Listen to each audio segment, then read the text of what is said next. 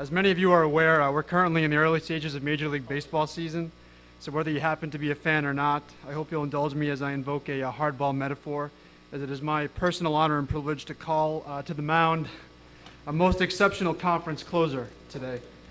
Retired Admiral Mike Mullen really requires no introduction around these parts. A distinguished graduate of the Naval Academy's great class of 1968, he commanded at every level in the U.S. Navy, to include 3 separate ships, an aircraft carrier strike group, and a numbered fleet. His illustrious 30-plus year career culminated with his service as the 17th Chairman of the Joint Chiefs of Staff, where he served as the principal military advisor to 2 separate presidential administrations.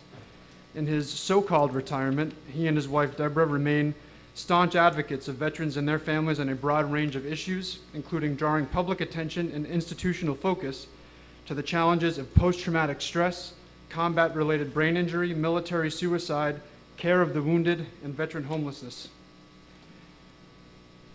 Sir, welcome back to the Naval Academy, and thank you very much for being with us this afternoon.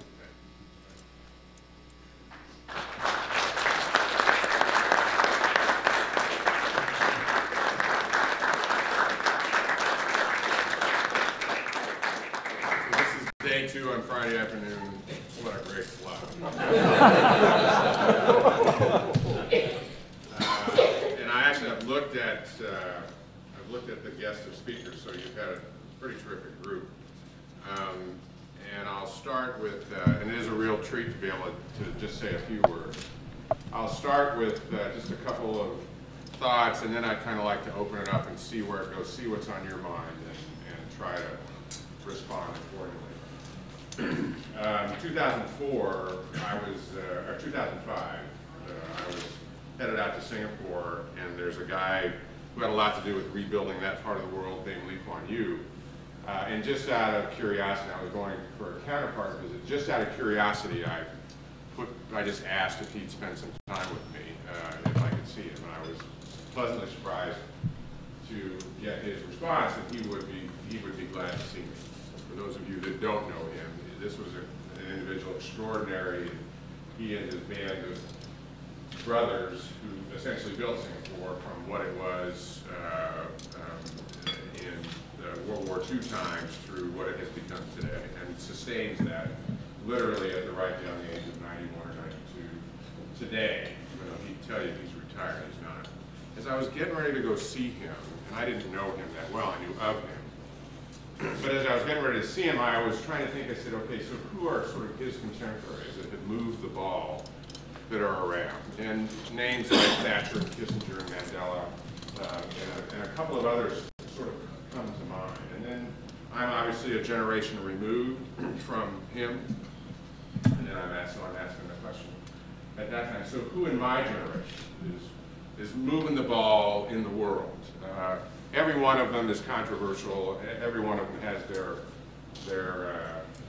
detractors as well as those who think the world of them. And the honest truth is, I couldn't come up with many names. Much less if I were going to move that down another generation. I'm in my mid-60s. If I were to move into the 40s, is who's doing that? And that's a question that's still not answered, quite frankly. You have talked for the last 2 days about it.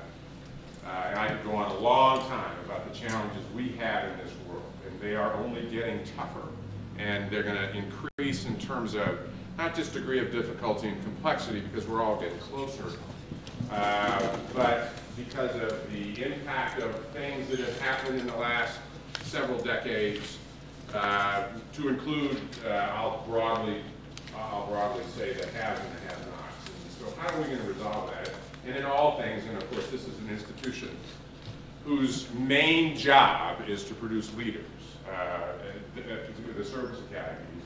So in the end, it's going to take leadership to do this. I posed this question. I'm teaching, part of what I'm doing in retirement is I'm teaching at the Princeton. And I'm teaching a course that I made up. This is the second time I've taught it. About to wrap it up in a week. And it's U.S. diplomatic power, U.S. military power, achieving the right balance, or the right mix. And the underlying thesis is we're way out of whack. Our foreign policy is way too militarized, and that has been accelerated over the last dozen years or so. And it is not just because of a single event.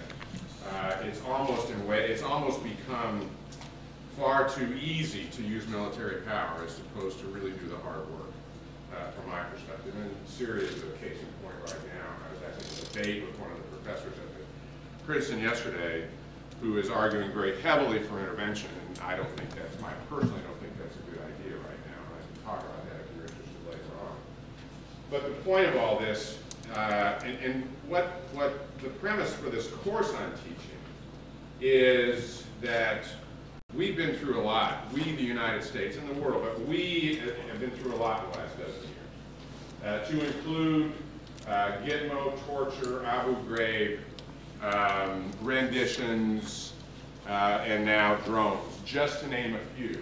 And my worry is that we're all moving so fast, and the pace of events and the number of things that are pressing in on us, that we won't sort of step back and take a strategic look at what's happening and cause.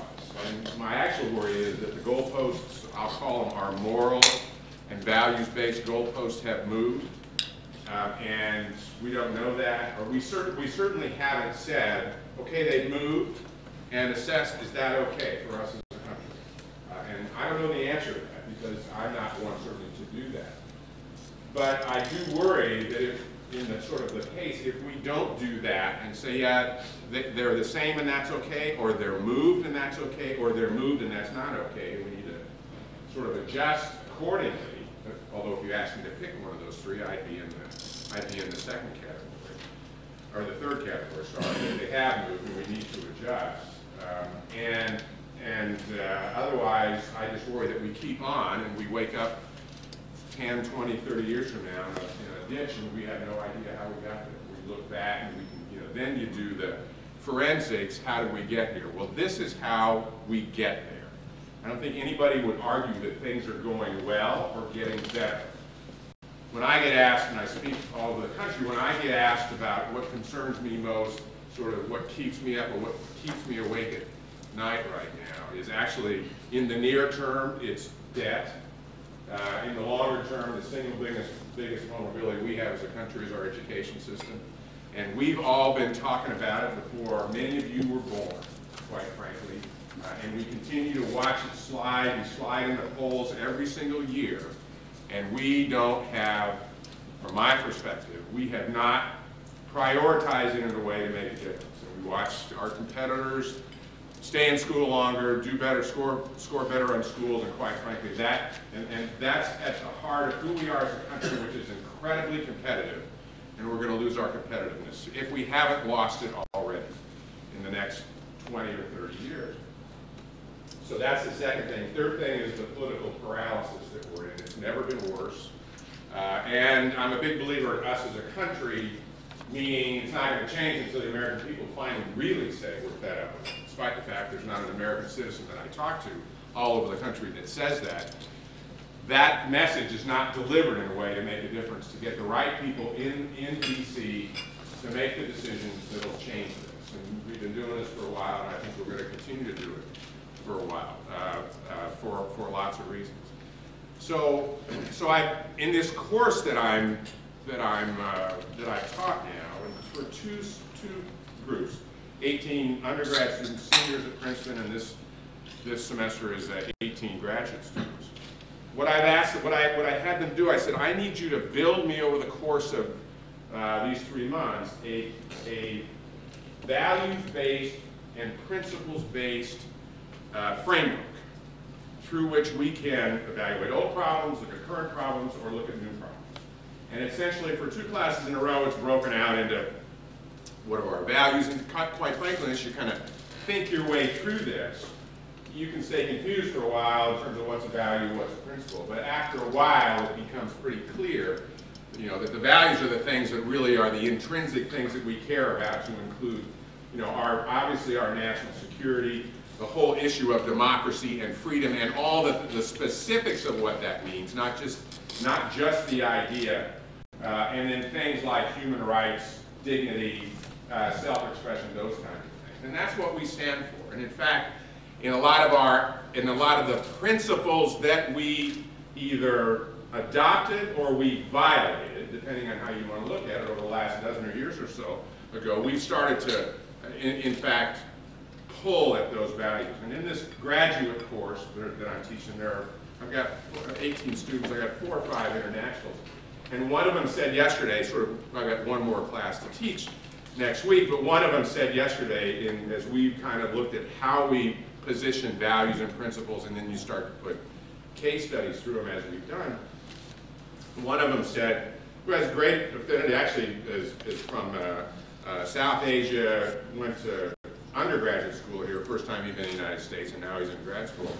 But he said it was his view that, in summary, the United States has lost the moral high ground that it used to have. So that's a huge worry for me in terms of who we are as a country, and obviously with my life, and many of you who served around the world, this isn't the first time that at least that concern has been raised, and we've done a lot of damage in parts of the world, particularly in the Middle East, particularly in the Muslim world, just to talk about one area. But it's more extensive than that. So how do we move forward? Now, I posed this question about who leads. You know, who are the Lee Kuan Yews and Kissingers and Thatchers and Mandelas of today of my age? I don't get many answers, quite frankly. I don't have many answers. I did this at a reception before a dinner that I was speaking at up in Princeton several months ago. And one of the students turned to me when I posed this question and says, well, maybe it's Bill Gates and Warren Buffett, and maybe it is the financials in the future. And I don't know that. But what I do know is that without leadership, we will, as a globe, we will devolve to what I would call least favorite solutions. And in that, we won't actively address and lead in the areas that you've been talking about for the last 2 days. Those are not going to just get better on their own. So I guess if I were going to leave you, one message is the huge concern that I have for the very gradual devolution of what's occurred over the last dozen years. The lack of, in my previous world, and certainly the world that so many young men and women coming from all these service academies are going to go into in the military, that we have laid far too much on the military, that there is so much linkage between decisions that get made, whether it was 100 years ago in the fall of the Ottoman Empire, which we're dealing with and been dealing with in Iraq today, or whether it was 1990 in Iraq, or 2003 in Iraq, or decisions in Afghanistan, which directly impact our ability to make a decision in Syria. If we had not been at war the last 12 years, I think our situation, our decision space in Syria would be much different if it were a one-up. It is not. We are war-weary as a country. I am tired as a military of carrying the load without the diplomatic lead, without the policy lead, without the political lead that you need in any war. I've said for a long time, these are necessary. The military side is necessary. It is not even close to sufficient. So that's sort of where I am right now. Those are my concerns. And I hope that, and again, looking at your speakers, and I'm sure just looking at the group, that they were able to state the problem. I don't need a whole lot more problem statement. I need leaders and solution sets here. And that's what we need to be seeking, literally at every level. And we're in a long-term climb here from where we, in terms of where, in my view, where we need to go. And we're not going to go, we can't do it alone. One of the big questions out there that's going to continue to emerge in the next, certainly 20 years is, so what is the U.S.'s position in the world? And how powerful are we, should we be? What difference do we make? What are the expectations from people around the world that have had unbelievably high expectations for the U.S. and generally are still there in terms of the need for the U.S. to lead from a moral, ethical standpoint more than anything else. not getting into all the details of which part of or aspect of leadership we're talking about, whether it's the economy or whether it's foreign policy, et cetera. So anyway, those are a few thoughts. I hope I didn't expect to come in here and cheer you up. But this is really very serious stuff. And I worry a great deal about certainly the current ability to, from what I see, to execute in a way that solves these problems. Thanks for coming, Admiral. Yeah. Your question got in the back of my head, and all of a sudden I think I might have an answer. A lot of the people that have been talking about things that we need, and the question is, how do we get them? They're almost impossible to get at. And it occurred to me, based on your question, let's replace all the politicians and all the CEOs with women who are mothers. There is women who are qualified that are mothers. You know, there's an article that just came out about the women politicians. You know, more and more women who are running. And in fact, it was briefly discussed, I think, on Morning Joe this morning about how difficult it is. Scarborough said how he ran against a woman, how difficult it is. And I'm not. I understand the ethos. I understand what you're saying. And I guess nothing's. You just don't know unless you try it. But wholesale replacement isn't what we do in this country. But I'm old enough, and I would never talk about anybody else's age, but I'm old enough where I could take something happen in 10 or 20 years, and things can happen. A lot can change over that period of time. What is instructive to me, at least in my life, if I go back to sort of when I graduated from here and what happened in the 70s and what happened in the 80s and what happened in the 90s and what's happened since 2000, and you just sort of put big changes, big events. There has been a ton happen in every 10-year period, a ton that has changed this. Some of it's very gradual, some of it's pretty catastrophic, if I were to certainly look at 9/11. So it's doable, but I also believe it's got to happen. It isn't going to happen in the town I just left, 30, 40 miles down the road. It's not going to happen there. It's going to happen from the ground up, from the American people's perspective. And the American people are concerned. They need work. They need a lot of things to happen here that haven't happened in a long period of time. And that's what they want to see their government focus on more than anything else right now. The concern I have about that, I mean, and I got that that's the top priority. I don't have any problem with that. But we've got to be able to manage more than one thing at a time. And there is a tendency that's natural every time we go to war, we come out. There's a natural tendency to isolate that, and there may be times where we can get away with that. This is not a world, my belief, this is not a world we can isolate ourselves from. One, it's so much more more tied together than it's been in the past. And secondly, the challenges that are out there as the world continues to evolve. And the haves and have-nots, which interesting enough is sort of where I started my first port visit a long time ago in the Vietnam War, was in Hong Kong. And I pulled up, I drove, went out on the first time I landed, and I went up, we landed on the quay wall there in Hong Kong, and I saw this little tin box that was put up, nailed to the quay wall there, and there was a family of 14 living in it. And I was stunned. I hadn't seen, I grew up in Ozzie and Harriet's house in Southern California, and I didn't understand that kind of poverty, or that a family would basically live there for decades. That was the first time sort of haves and have-nots hit me in 1969 in Hong Kong, and I said, gee, I'm glad I live in a country where that's not the case. I've heard more discussion about haves and have-nots in this country in the last few years than I have ever heard. Those are really tough signals, and we need to do something about it. And that isn't just going to be by everybody sitting back and hoping somebody does something about it. Somebody's going to have to do something and lead it. Yeah. So we talked about, you made a point that in the 3 Ds, diplomacy, development, and use of military power. That's not a D, but in the three areas. And that's Defense. Defense. Thank you very much. Thanks. He's a Marine, to remind me. The defense is being a little bit overused, over-relied on. It's not a little bit. Yeah, a lot. And we also concluded, I think there'd be a consensus, that if we can link that to the defense spending is part of the issue, it needs to be dealt with. It's 60% discretionary, and we're in a new environment since 2010. Those curves just knee up.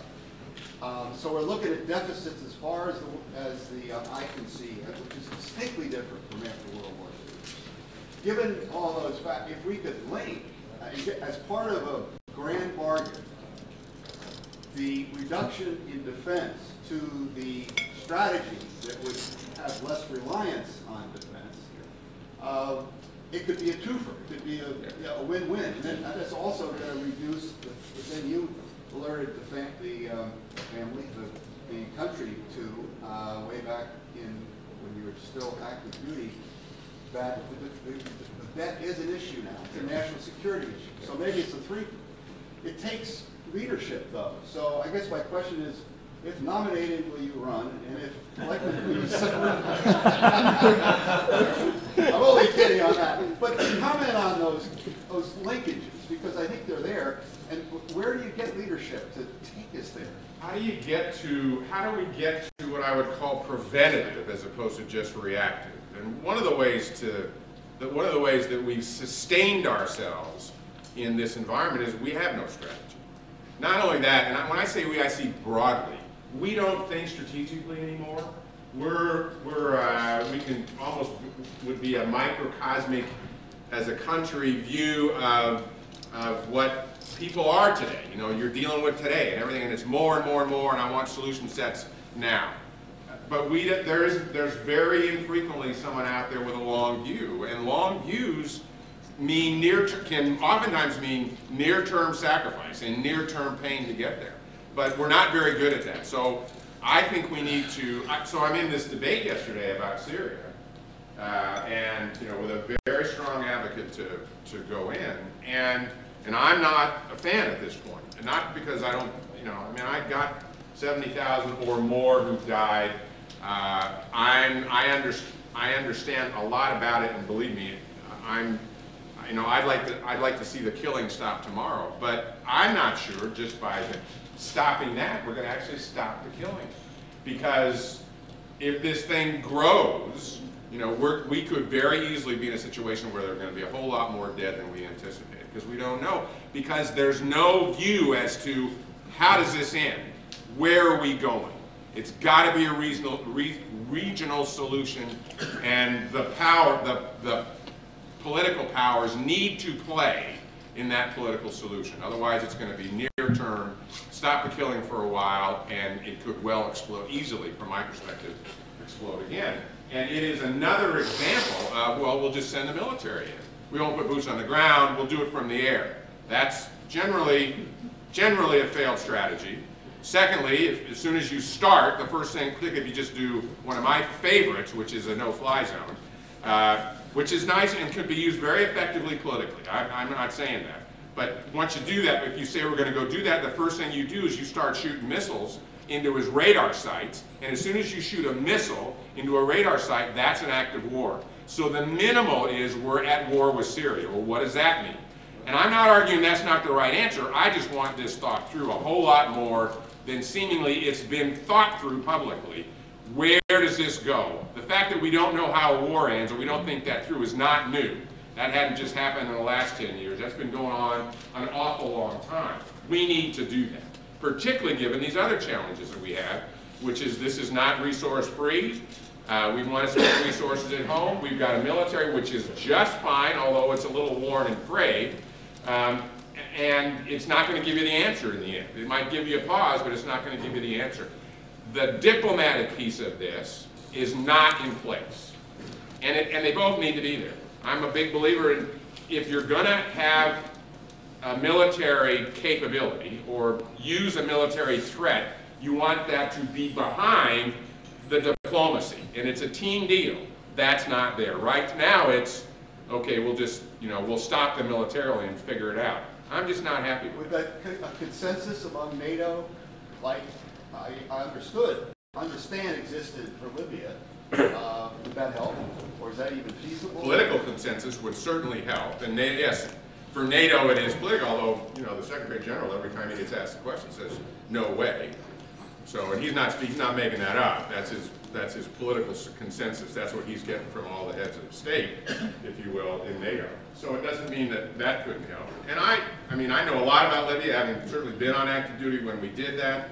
And then, maybe it's serendipity, it's not anything I wish on a lot of people, but I was asked by Secretary Clinton to do the Benghazi investigation. So I go back 18 months later from when we started, I think it was 18 months or so, maybe not quite that long, and we in the military get killed for not having a phase 4 plan after we go into Iraq.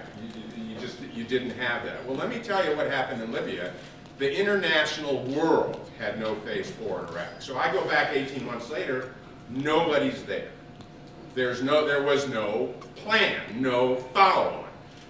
Despite the political coalition that went in, which was important, and I really do believe that's important.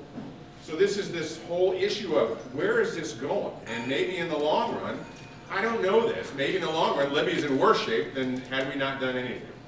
And Syria is not Libya. The potential there is much more significant. So it's, you said a key, you used the key word, strategy. Where is it? Admiral, thank you for coming. Frank Delman from OSD Policy. You emphasized the need for diplomacy and policy to really lead the military. With this administration, it has tried to have a new restart with Russia, stabilization with China, greater friendship with Iran and such, and these have not worked. What is your vision of what effective diplomacy would be? That I think that I'll talk to Syria specifically because I think it's a good example. I don't think we get Syria right unless we in Russia are talking, unless we get some common space. And I think there's common space to be had, quite frankly, because Russia's got some huge challenges, not just in the region. I think what we should remember, and it came out to a degree, if you hadn't looked where Chechnya is on a map, it came out a little bit this last week in Boston. But when I interacted with my Russian counterparts, and my counterpart was a good friend, we dealt with some very difficult issues, but there wasn't a conversation I had with him. The first thing he talked about was terrorism, specifically Chechnya. They are petrified in terms of what's going on right now in Syria, and that just sort of just runs north. This is a regional issue for Russia. We get to do it from across the pond, if you will, which has been a position we've been in frequently. Doesn't mean we're disengaged or that we don't think it's serious. So that whole issue, so there's common ground there that I know is very significant. And from my perspective, it is up to the civilian side of our government in particular to figure out how to make that work, not just to devolve to a military answer. These are very hard problems. I think we underestimate, and I've been in too many meetings where we really didn't work our way through the complexities that we're dealing with. Now we're smarter about that, having been through a few now. They're enormously complex, and one doesn't lead to another, and they are all different. So I think we're going to have to figure out how to make it work with Russia. China right now is just in follow, I think, generally speaking, on Syria. They're just in follow on Russia. That doesn't mean they'll always be that way. And I think we need a view from, one of the things I learned is you don't just get to focus, you go to Iraq, you don't just get to focus on Iraq. Or you go to Afghanistan, you don't just get to just focus on Afghanistan. They all have neighbors, and they're regional countries. So Jordan, Turkey, Iraq, Lebanon, Israel, Egypt, all get a vote on how this comes out. And I don't think we can do it in particular, I don't think we can do it without Russia. So I get that it's tough, but President Putin just got elected. I think decent odds he'll get elected 2 more times. He's going to be there 12 years. So that's who we're going to have to deal with. And we're going to have to, my view is we're going to have to figure that out. And not do what I worry about, which is just, that's too hard, will just devolve to the military. Because I think the long-term aspect here, that is not going to be a good solution. And it isn't for lack of good people trying. I mean, I was there for the reset. I've been through all that. We're going to have to, we as a country, we've got to figure that out. And I don't think we can just pull away from it. It's not going away. Yeah. Sir, Mitchell, First Class Roberts. You paint a picture that we need to regain this moral authority. We also need to Slow down. we also need to reduce the stress on the military. And as a soon-to-be commissioned ensign, do you see my job diversifying beyond just being a warfighter, but also a public relations person for the United States? And if so, how do you propose, under this, for lack of a better term, Mullen doctrine, that I convince the world that we are competent moral agents and that we can regain its moral high ground? Did you see, just out of curiosity, and this isn't a test, the speech I gave at West Point in 11? I don't believe so. Okay, so Google it. I mean, if you can even say those words, you know, West Point. I have to get over that because it's a joint world. And probably the summary there answers that question, but it is to you and to graduates, it was applicable then, before then, to your class and for a significant time into the future, that I fear they do not know us. The American people know us in the military. And so you will have to be a lot more than just an expert flying airplanes or driving submarines or ships or whatever it's going to be. That's just the world that we're living in. We have it, and we will raise you. That doesn't mean you don't go do that and become the best, whatever you're going to be that you possibly can. But over time, we're going to have to stop talking to each other and telling us how great we are. We have to go out to the American people. We're less than 1%. I've spent a lot of my retired time in the veteran space, and the space is really problematic. So I've got 1,000 a day getting out of the military, which is normal. That's not an excessive number. Coming back to a lousy market, 6,000 of them have died, 60,000 have been wounded, and probably 600,000 in terms of post-traumatic stress and mild TBI. And they are the best in this, I can say this because I've been around for a while, easily the best group, the best military I've seen in 44 and a half years.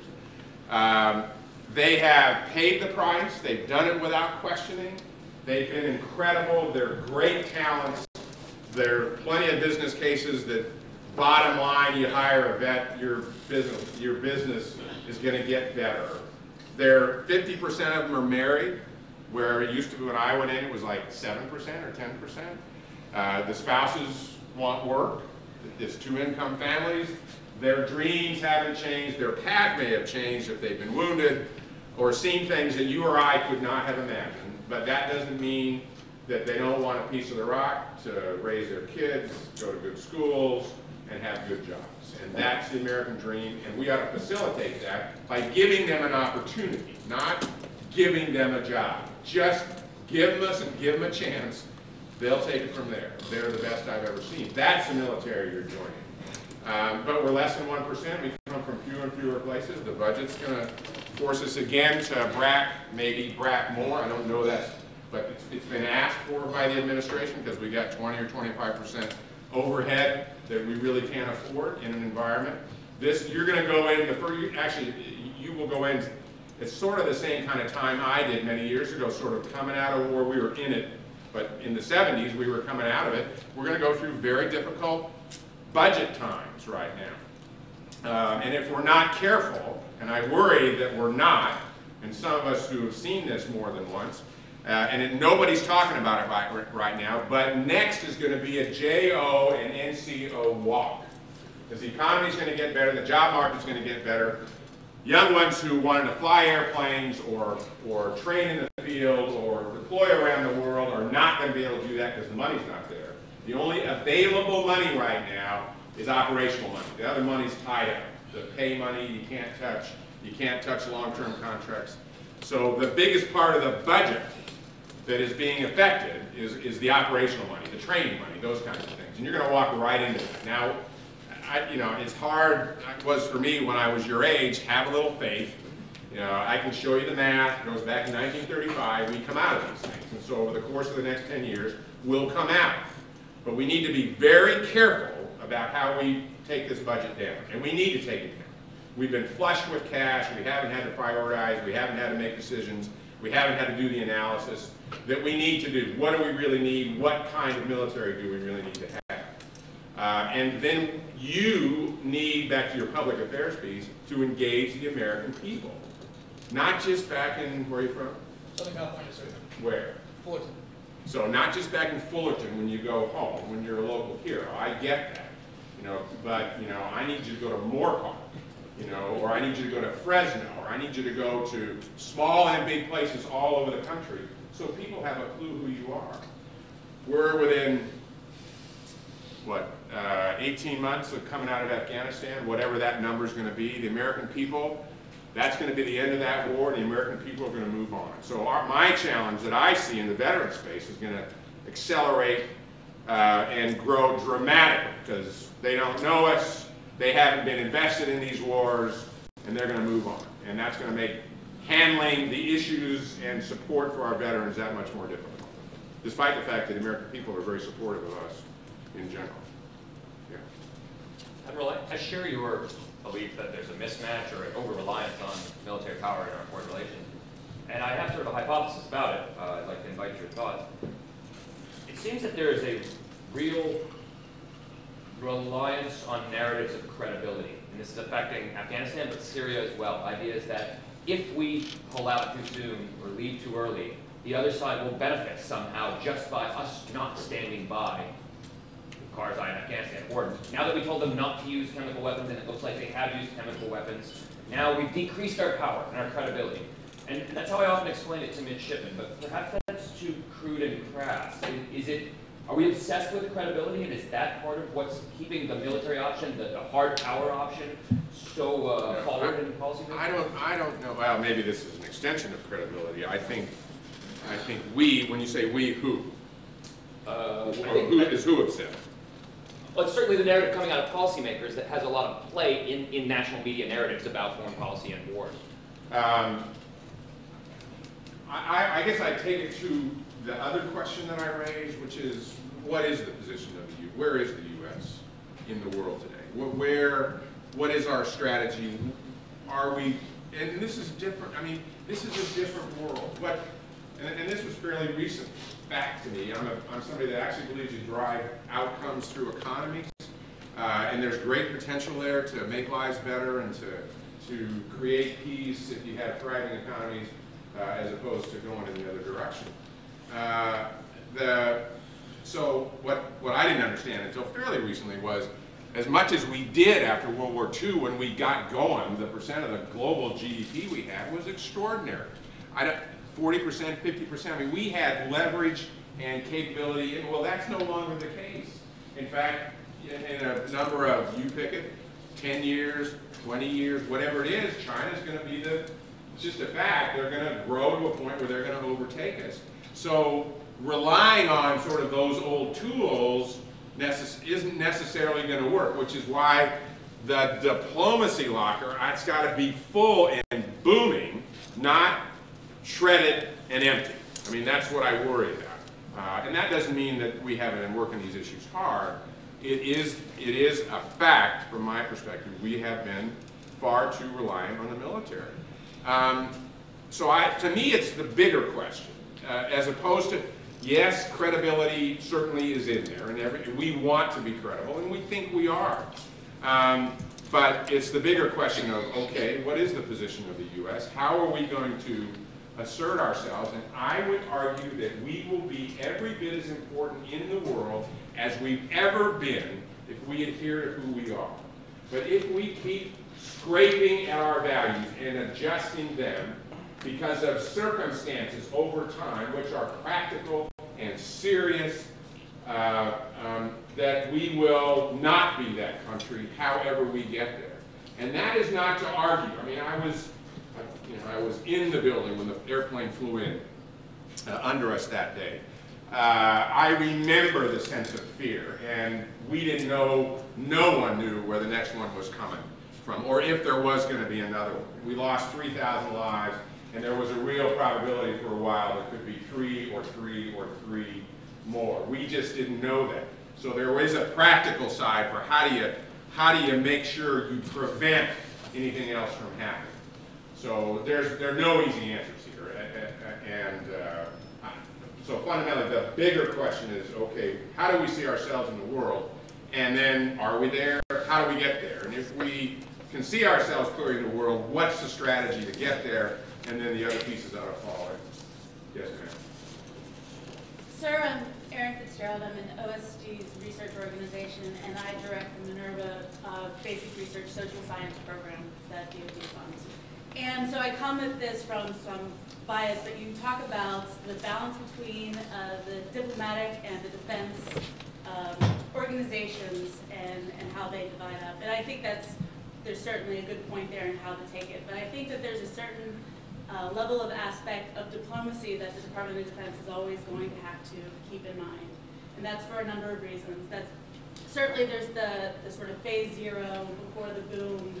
How can we prevent some of this from happening? I can't see the State Department funding a lot in understanding counter-radicalization through networks or understanding how different resilience fits in. There's certainly the aspect of our actions can cause more conflict. You mentioned drones before, so when we're targeting specific threats, how many new threats are we creating, and how can we measure and better understand that? And then finally, when we're investing in reconstruction or development because of these other reasons that we have to be there, how do we know that it's working and that it's having some impact? I actually come from an electrical engineering background, and we would never send out a new armored vehicle if we didn't know what was the material structure, where were the stresses. We hadn't tested it in varying weather. But yet when we need to go and deal with new populations, often there's no real validation or any type of validated theory for how we're investing our funds.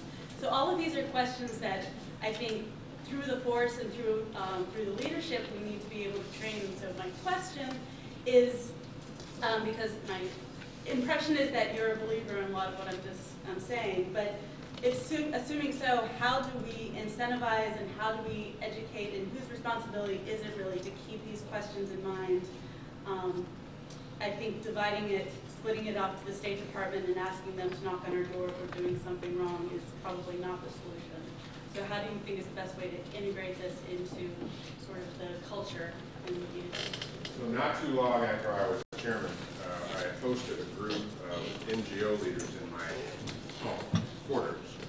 They were pretty surprised, one, that they were even there, and a couple of them told me they had some pretty heated arguments in their own buildings about whether they'd go to the chairman of the Joint Chiefs of Staff. And this is Human Rights Watch, Doctors Without Borders, a bunch of them. 10 years ago, a few years before this, met a gal who ran an NGO at a big exercise that Jim Jones was running, I was stationed in Europe. And part of this was, how do you deal with NGOs? And one of the things that just jumped out at me in that exercise was, it certainly would be a whole lot better if I knew you before I met you on the battlefield. Because the differences, the stereotypes, the culture, everything, it makes it much more difficult when you're in the middle of a fight and you actually are dependent on each other to try to figure out how to do that. So in that evening, I'll tell you just two quick anecdotes. In that evening, I met the guy who's the head of Doctors Without Borders. And we hit it off and at least had enough of a relationship to be able to call each other. So years later, 2010, Haiti goes. And I'm moving heaven and earth to get as much down in Haiti as I can. And I'm getting killed every single day in the press because every single airplane that Doctors Without Borders flying medical help is getting, medical aid is getting turned away by us. We're trying to set up an airport and move a 20 sortie day into what eventually became 140 sorties, but we needed a little time and space to do that. So I called Matt up and I said, what is going on here? Because Matt had F4, and when he got the word that the airplane didn't make it today, he hit F4, and another story would appear on the front page of the New York Times. And I said, you're killing me here. You know, how do we resolve this? Having that relationship allowed us to solve that in about 24 hours. And he had some gal who was in an office in New York calling somebody that was in an office down in Port-au-Prince trying to make all this work. And I actually understand that. So relationships here, understand, we've got a ton of them now. We didn't have them before. We should not let them wane. And it'll be harder because we're not going to be deployed as much, and we might be looking at different places. That's key. The other thing that I'll go to my grave with that just was a fact that night is one of the NGO's leaders, and I don't know who it was, said, so this is 2008, where obviously Iraq is still front and center, but Afghanistan is coming, and we all know that. And this woman said to me, you know, I've had employees in 1,400 Afghan villages since 1973. And I said to myself, wouldn't I like to know what you know about Afghanistan? And I don't say I don't have any way to get it, but this is not all about flying airplanes, driving ships, driving tanks around. And there will be those in the military that complain about the whole issue of stabilization. I didn't do this to become a city manager in a country that I never even heard of before I got deployed. But that is going to continue. That doesn't mean we should do it alone. We need to take these lessons. And this is back to what I said, moving through what's happened. We really need some intellectual work done. What has happened here? What did we learn? How applicable is it? And how do we integrate that into the future from investment, from training, from people? So I've been talking to MIDs here for a long time. And MIDs, and not just MIDs, but young people, and someone will say, well, I'm in a language. I say, well, what language are you studying? And they'll tell me French or Spanish. I said, look, I got enough Romance language. I need you studying either Arabic or Chinese, period. Because those are going to be the operative languages of the future from my perspective. That doesn't even consider feeding. You know, the perfect American scenario, well, isn't everybody going to learn English? Isn't that the international language? You know, and so we don't even have to study languages, which we don't do that well anyway.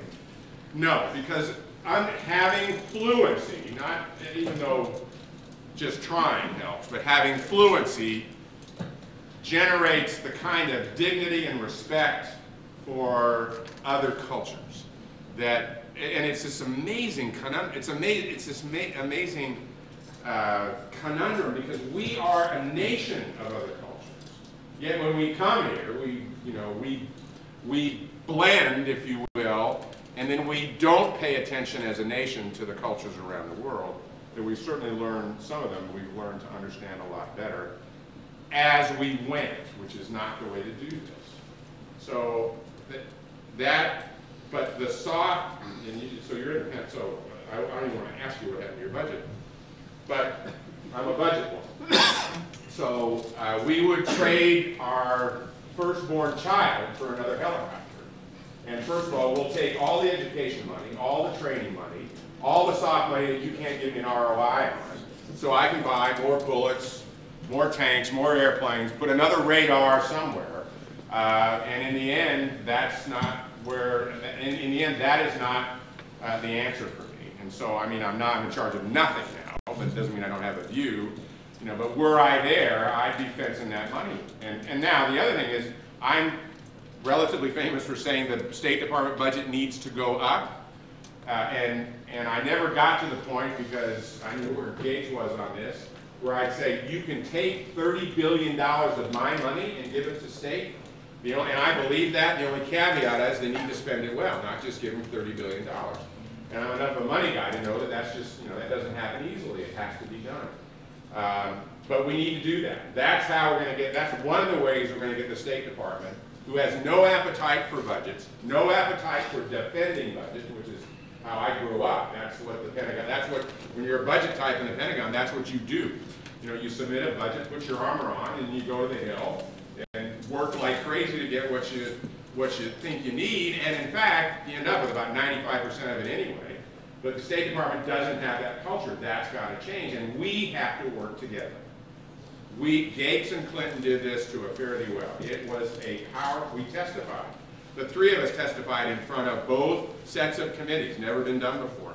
Incredibly powerful message to our organizations and to everybody else. That's got to continue. And if you see that start to separate, just like in this budget environment, you see the services start to separate, we're all in trouble. Yes? Admiral, given that I trust your opinion a lot more than that of Mr. Dennis Rodman, what's your read on the North Korea situation? I don't know. I'm a basketball player. Especially as it relates to our relationship with China.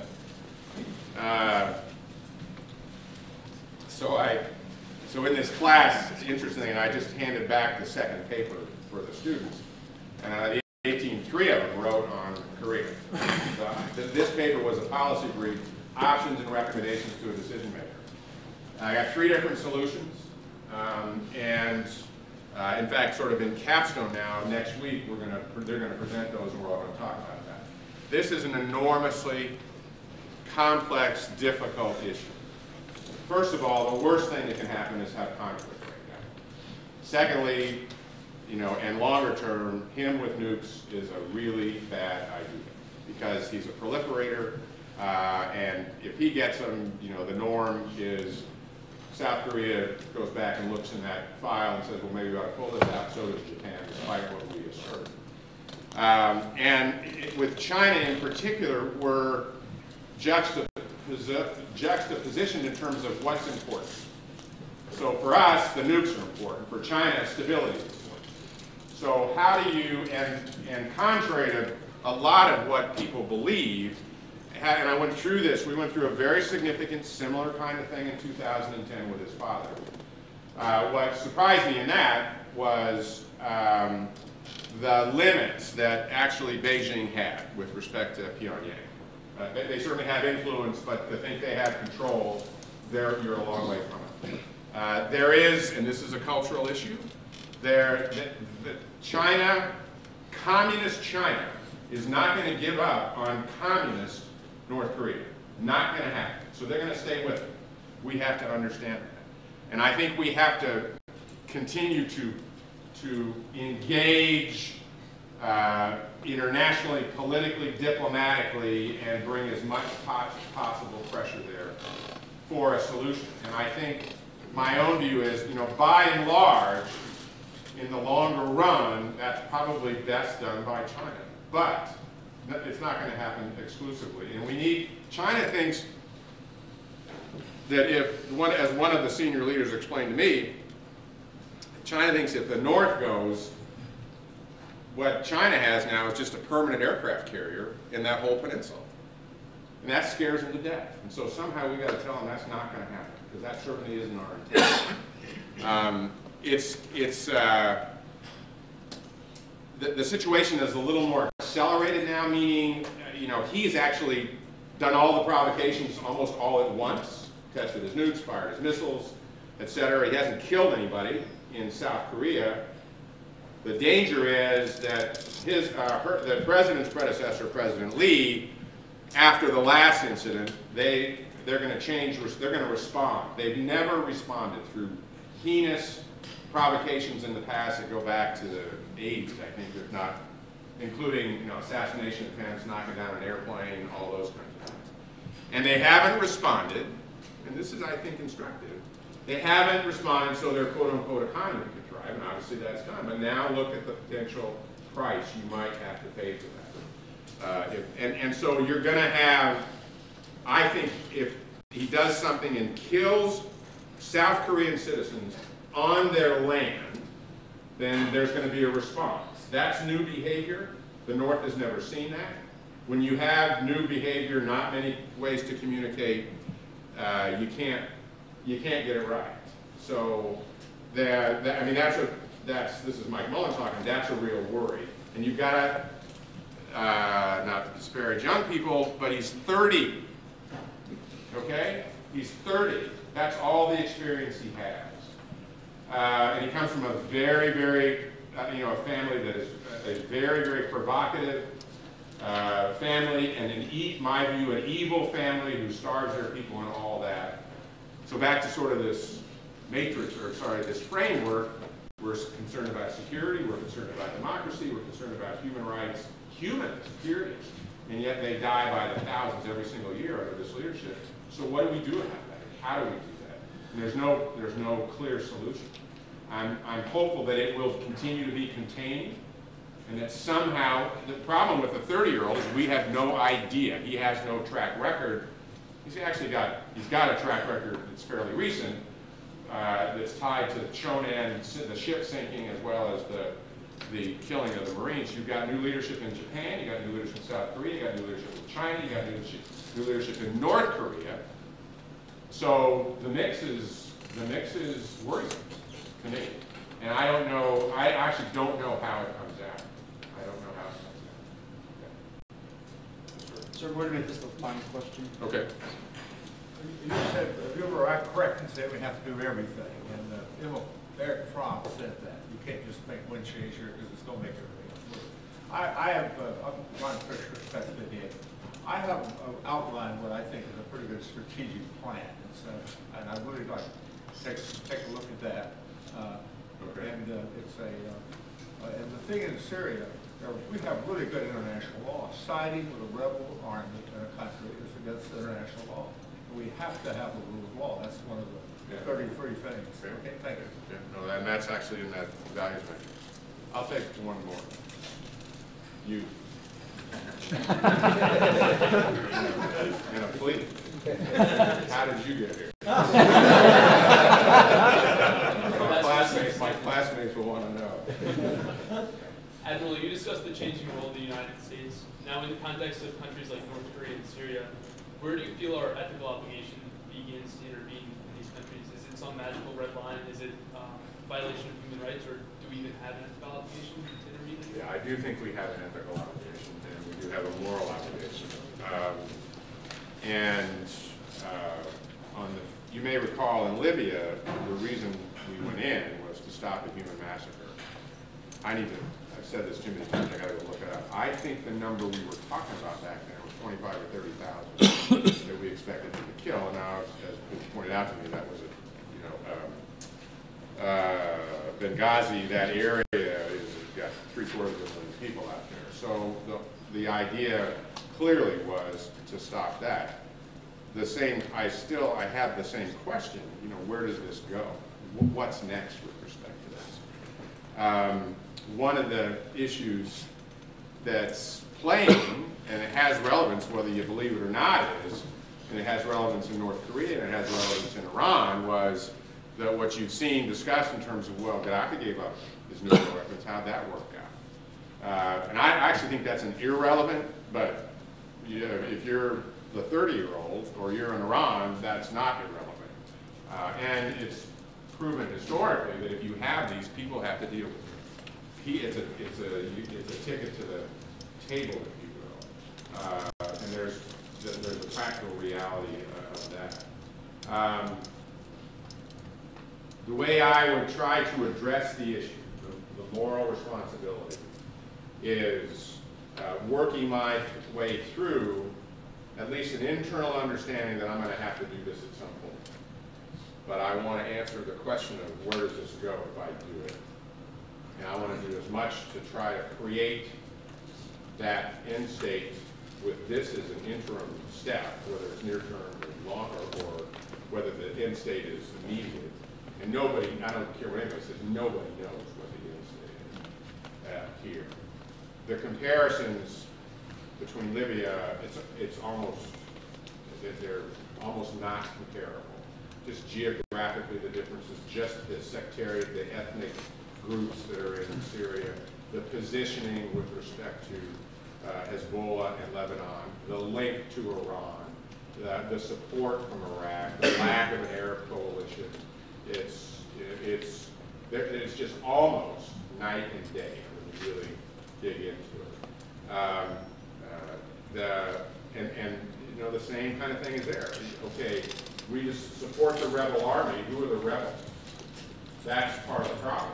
I mean, that's tied to who gets the weapons. And the longer it goes, you may get a lot more weapons of the good guys, but you got a lot more bad guys in there. Which gets me back to what I would try to pursue, what I would do, and I'm not creative here, but I've had this discussion, and it makes a lot of sense, is I figure out what I want to do. I go to see Putin, figure out what his interests are, I then sit down with Erdogan and Hussein and Morsi and the Lebanon government, as well as Netanyahu, and say, okay, let's talk about everybody's interests and where do they overlap, and does that overlap create enough solution space here? I'd want to work my way as hard through that as I could, and then I don't know what the number is. There's going to be a threshold where you just can't live with it anymore. You just can't live with it. I would hope that, I don't know, because I'm not inside, I would just hope that that kind of work has been done and that there is sort of a strategic view here. I just don't know. If you don't do that, we'll continue to come on to more of, okay, it's chemical weapons now, now what are you going to do? Or if that's not a red line, let's draw another one. I don't even like the term anymore because it's so badly politicized. What does it mean? I don't mean just here. I'm not talking about President Obama. I'm talking about red line, the words, there almost is no such thing as a red line anymore because every time somebody paints one and somebody crosses it, we redraw it, or someone redraws it. So that's the kind of calculus that the kind of strategic approach I try to take. And the outcomes, I mean, there's no great outcome. There's no good outcome here. And there is a piece of this, and I get this, that we're going to be remembered for what we did and didn't do, and when we did and didn't do it. That's just a practical fact. Okay, so I'll give you my email address, and I need at least 5 solutions from each of you at the end of this time. So I'm kidding. Anyway, thanks for focusing here, and actually including our young folks, because I think they're the ones that they're going to live a lot of this for a long time. So thanks.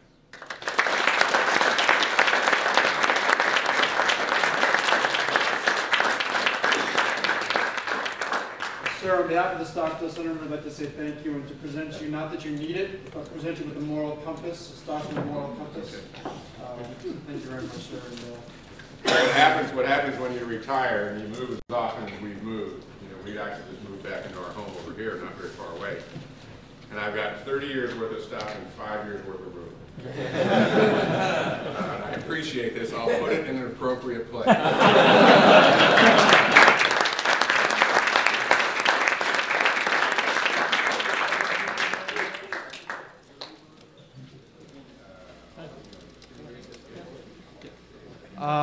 If I could just have everyone's attention for a few moments for some closing remarks, I would genuinely appreciate it.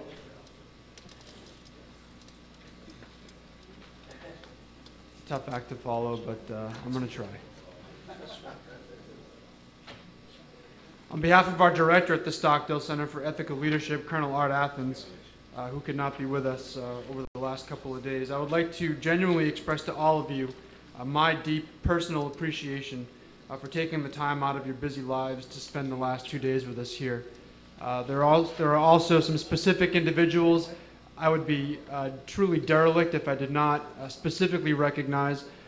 First, Dr. Ed Barrett, who is our Director of Strategy and Research, who worked tirelessly to orchestrate and choreograph this conference to get all of the distinguished speakers that we've had here for the last 2 days, to sequence them, and to do a lot of the planning, an extensive amount of planning that goes into this conference. So Ed deserves some specific recognition, as well as 2 other very special individuals, Miss Marge Bem, as well as Miss Jacqueline Dana.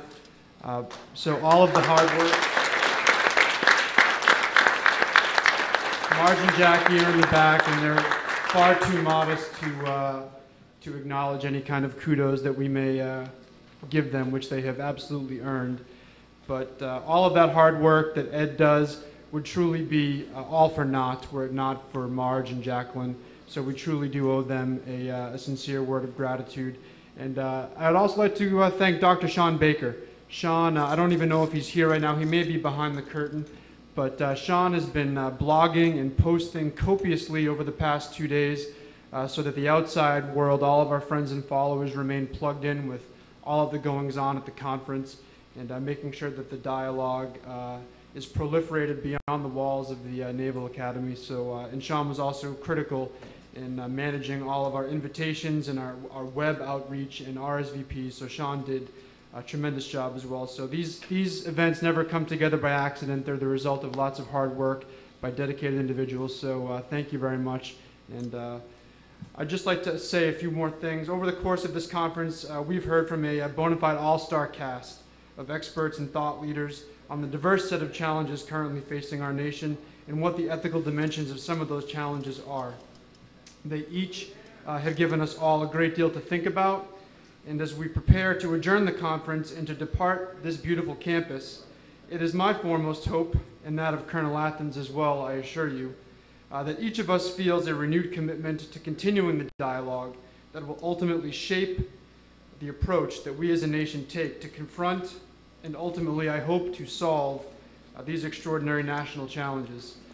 As my departmental leading chief petty officer on the USS Elrod, FFG 55, told me early on in my assignment as chief engineer, as we surveyed the vast and seemingly insurmountable challenges that lay before us on a 21-year-old frigate, he said, "Sir, there's only one way to eat the elephant, one bite at a time."